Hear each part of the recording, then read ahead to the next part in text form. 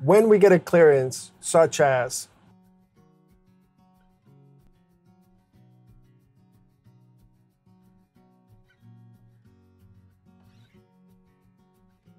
Cessna 106 Sierra Tango, on departure, fly heading 030, maintain 10,000, runway 35 left, clear for takeoff.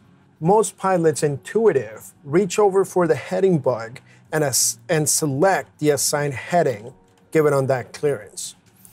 The issue with this technique is that the flight director is giving us the wrong information because we want to take off wings level.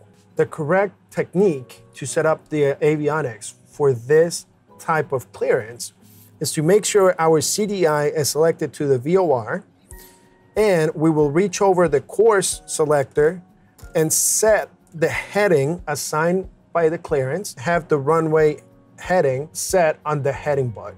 This will make sure that the flight director will show us the correct information on takeoff.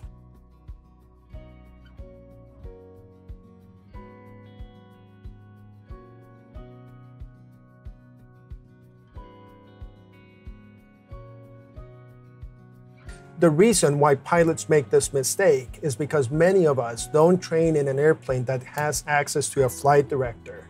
So when they're constantly training and setting the heading bug, then when they transition to an airplane that does have a flight director, it becomes a negative habit. And the best way to prevent that negative habit is to learn it right the first time. Please subscribe to our channel.